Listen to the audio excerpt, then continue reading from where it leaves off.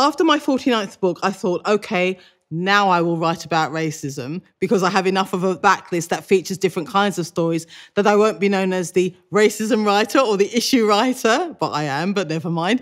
But that's when I wrote Noughts and Crosses. And Noughts and Crosses came about because I finally felt ready to address racism head on in one of my stories.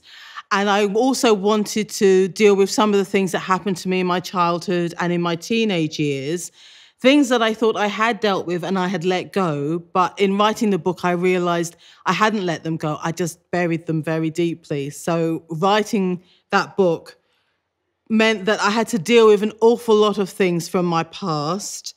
And that's why I found the book very painful to write, but very satisfying to write. So again, I would say, if you have painful experiences in your past, if you're mentally ready to write about them, then I would say lean into that. I also think part of the reason I didn't write Noughts and Crosses before then was because I wasn't ready to kind of address some issues from my own childhood. But I would say don't shy away from those painful subjects because they really do come across as true moments when people are reading about them in your stories.